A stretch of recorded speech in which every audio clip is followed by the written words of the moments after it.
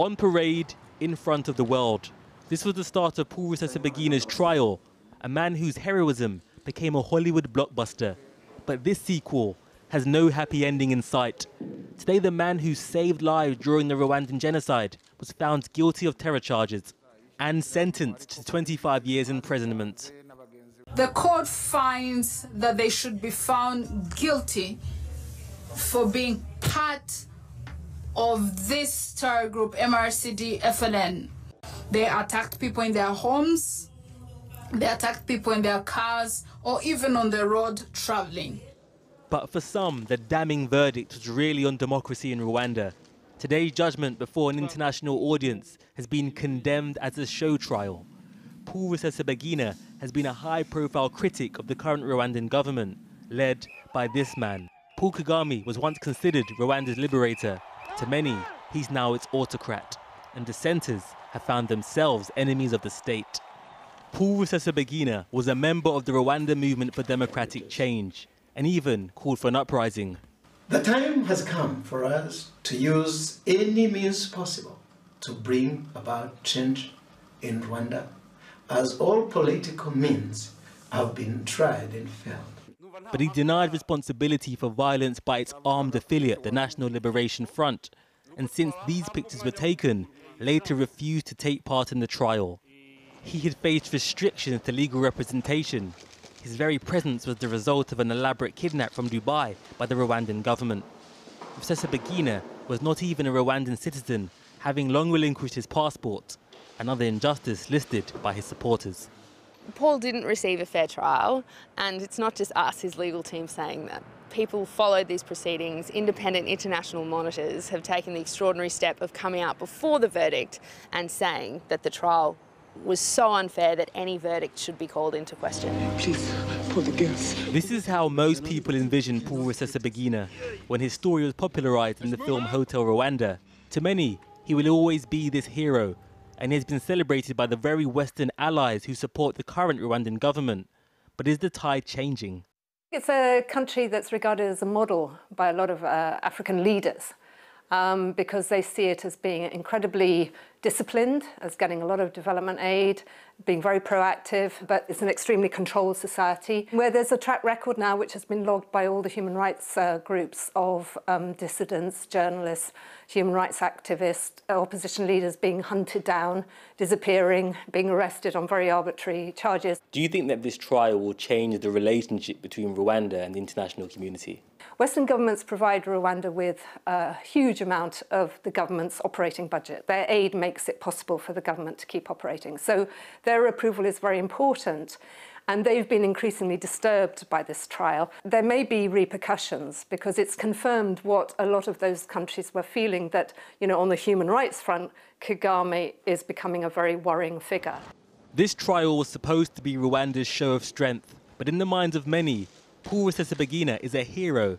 At 67, he has effectively been given a life sentence under an autocratic administration that now looks increasingly exposed.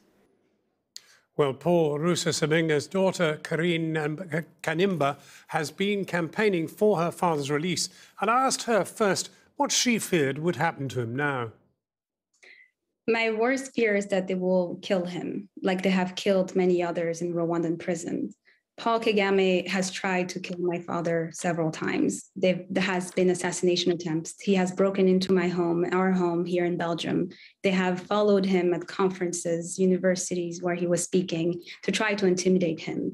And after this, now they kidnapped him, tortured him, denied him all his basic human rights, all his basic rights to defense. And now Paul Kagame wants to jail him and silence him forever. President Kagame's accusation is that your father was attempting to overthrow him. Well, they have shown absolutely zero credible evidence that that was the case. And my father has always been about human rights. He has always been defending human rights. He has always talked about reconciliation. My father has stood up for the people that Paul Kagame has abused, has violated, has killed, and has jailed. And that is exactly why he's being silenced today. But the problem, of course, is that Kagame is absolutely convinced that your father wants rid of him, wants him removed, wants a democratically elected government to take his place. And he fears him. And therefore, can you really hope, even if the international community do press for his freedom, that anything will happen? I truly believe so. I truly believe so, because Paul Kagame does feel pressure, and there are political avenues to put that pressure on. And I believe Paul Kagame made a terrible political calculation, because many people have already begun to distance themselves from the dictatorship. And so I believe that the pressure will work. I believe in humanity. My father never lost hope. He never lost hope during the Rwandan genocide when he saved people.